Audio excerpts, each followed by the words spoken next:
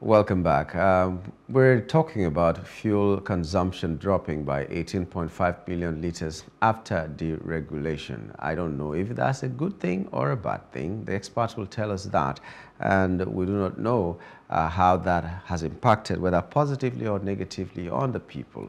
But by the way, how does the group that plays around that sector take it? So we are having the privilege this morning of being joined by IPMAN National Public Relations Officer, IPMAN, that is Independent Petroleum Marketers Association of Nigeria, in the person of Chief Ukadike Chinedu.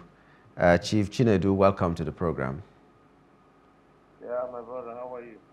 I'm fine this morning. If you can speak up a little bit louder, so that we can hear you. And we cannot see you now. Please put on your video. Okay, now we are being told that after deregulation, the monthly consumption has dropped by 18.5 million.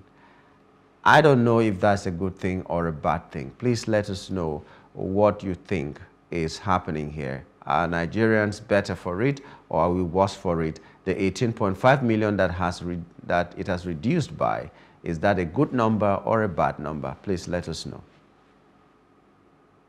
Well, the statistics you have is from NMPC Limited, NMPCDR, CCR, and that statistics you have was articulated by them because Nigeria is heavily dependent on importation of petroleum products from foreign countries. And since the removal of fuel subsidy, I have to believe that they will have toned down the volume of importation of petroleum products into this country.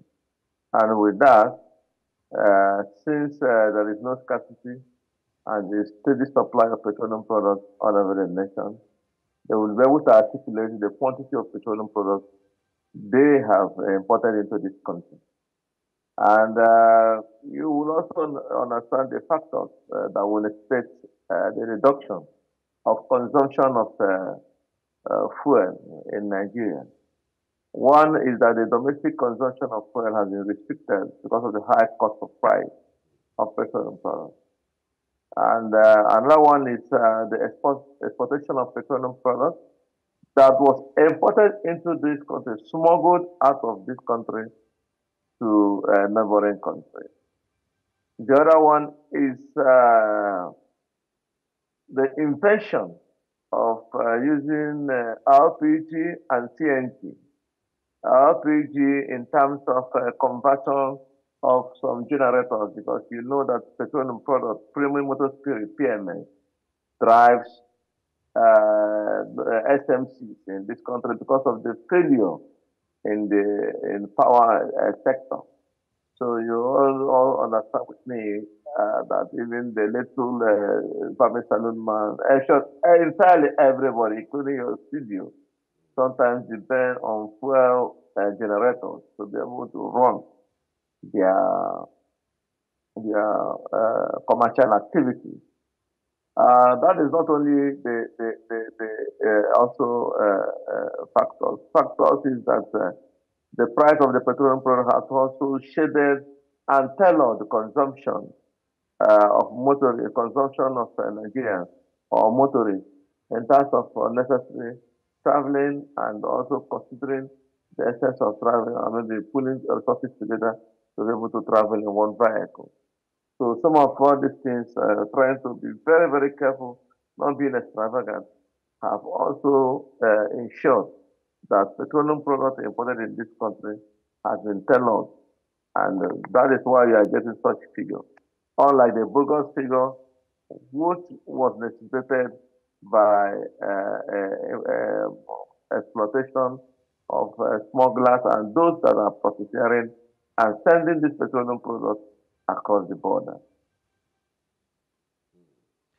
Okay, well, it gives me an idea, a layman, that reducing by 18.5 million just shows that these are people who ordinarily could have used it but are not able to, which means their life is now worse than it used to be.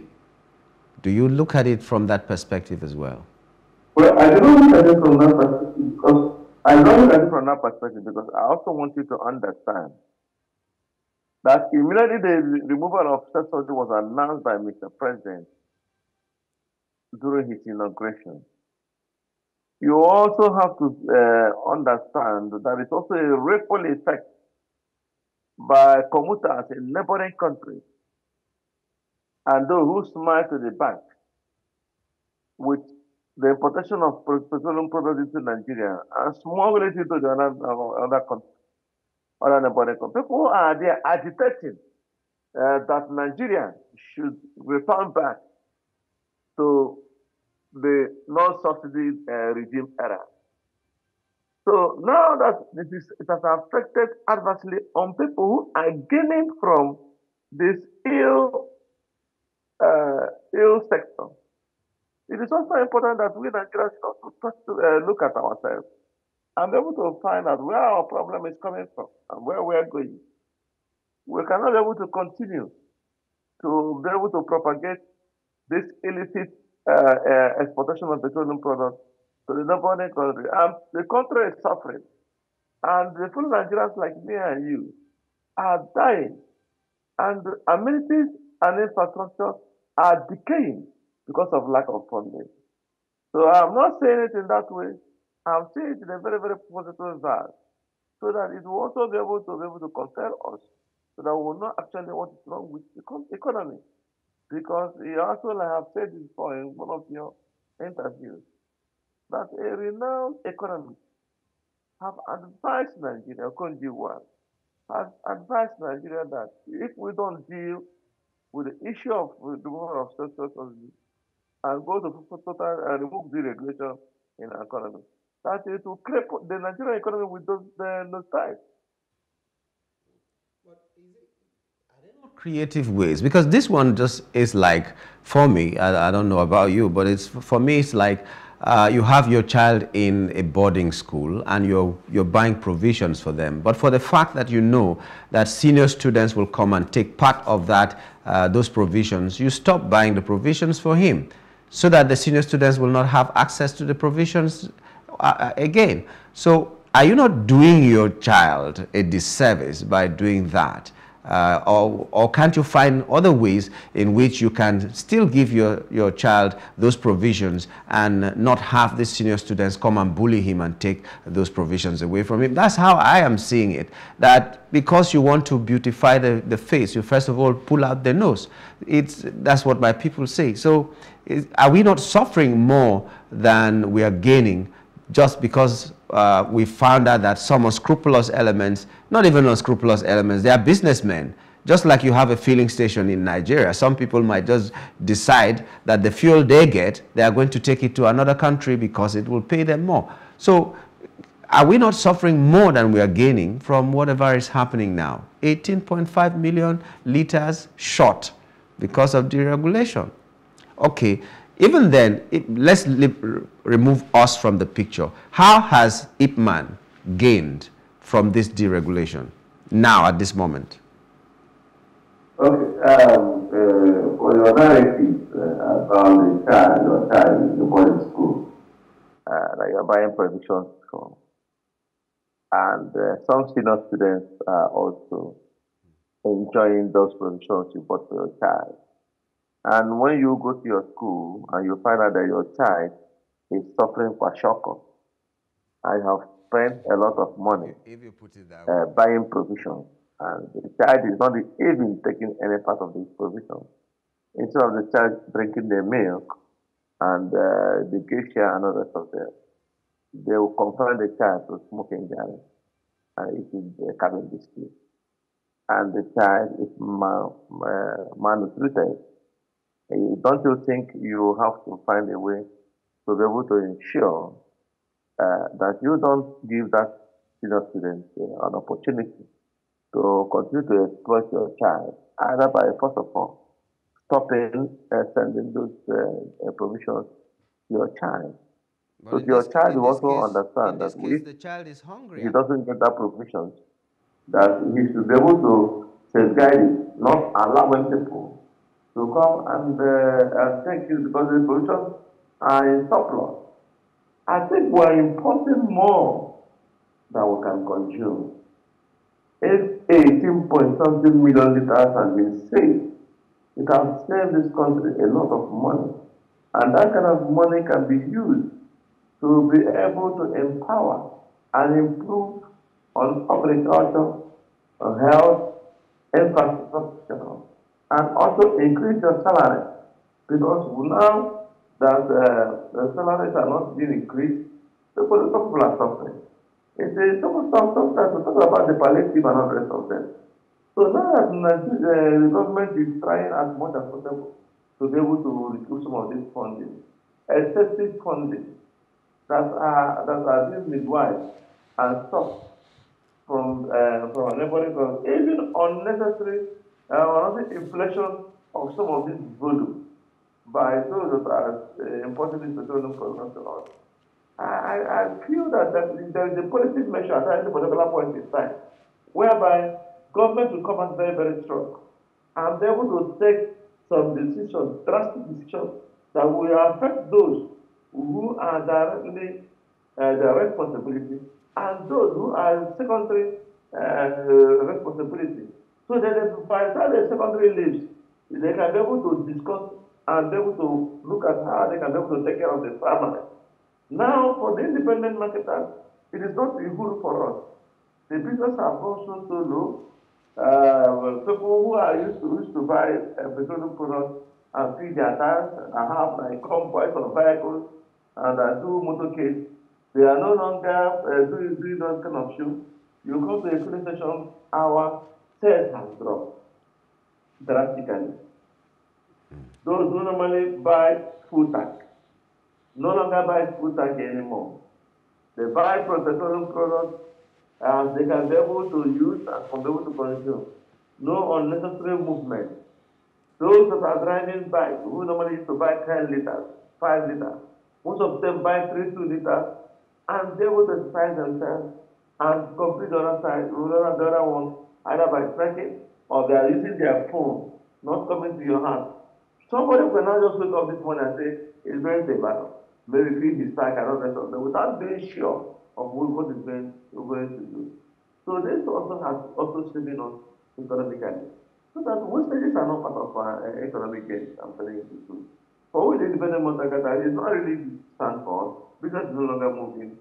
Sometimes most of our politicians sell one food truck a day. But now it takes 2 weeks for you to be able to sell one truck. Nobody is coming to buy. Even those that use generators to sleep sometimes have now decided to put mosquito nets and open their windows and they still sleep. So it is important that at the particular point, we will start adjusting our assets because everything is in surplus. The fuel is there, we are still buying it, not only that we are importing it. And we still have our refinery. Nobody's talking about revamping of our refinery. Nobody's talking about the modular refinery. Nobody's talking about using CNG. Nobody's talking about using LPG to power the area. Now, to give you an information that a barbering salon that is very, very close to me, where I normally used to go and barb my hair, the man now is using LPG to power his generator. No smoke, no unnecessary noise. The generator is calm, and he told me that he can use 12 kg of LPG Gas. to power his generator for at least 2 weeks. Look at the kind of cost he's saving on the economy. The efficient in the environment is no longer there. Okay. We have like one minute now. We have like 1 minute now. Please just be very brief with this one. 1 minute cannot be enough to take care of some of the issues we need to discuss. Yes, I know. That's why we have to reschedule another time. But this one, I need you to answer this one. The question is that now that all these things are happening and they say they are giving licenses to people, independent marketers to import fuel, how far so far? How seamless is the process? How easy is the process for all of you and how many of you are engaged in that. We heard that only 6 licenses were given. We didn't hear the names of the 5 others. We only heard of Dangote. We don't know what the 5 others are. Maybe the news is out there. I didn't see it. So how far so far in terms of being able to get licenses for your members to do the importation of fuel or PMS? Well, you know that I've been issued before the deregulation. NNPCL is the sole importer of petroleum products in this country. And when Mr. President made that statement, it was a very solid one.